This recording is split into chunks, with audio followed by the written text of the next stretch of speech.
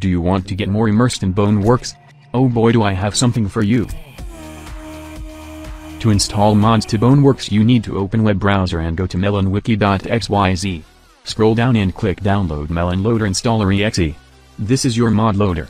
Once it's downloaded, move it to your BoneWorks installation folder. Open it up. It will ask you to find BoneWorks.exe, so locate your installation folder and click on it. Then hit install. It will create some files in folders, then it's done. To install mods, open web browser again. Go to BoneTome.com. You need 2 core mods to add others that depend on them. First is BoneWorks Modding Toolkit. I'll link it in the description. Click download and save it on your computer. This is the base mod. To add more weapons, you need to download CustomItems framework. Again, click download and save it on your PC.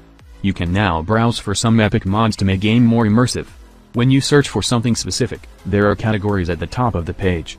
I will select all and download some mods.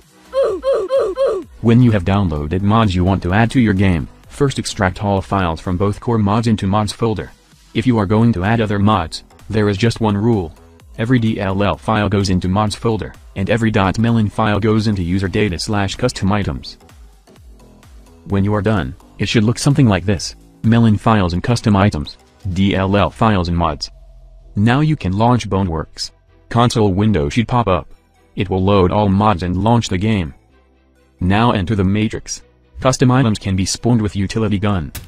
Now you can get more immersed in MythOS, have more ways to kill foes, or even roleplay your favorite singer. Smash that like and subscribe for more videos. You can also give me ideas for next videos because I don't know what content I should make.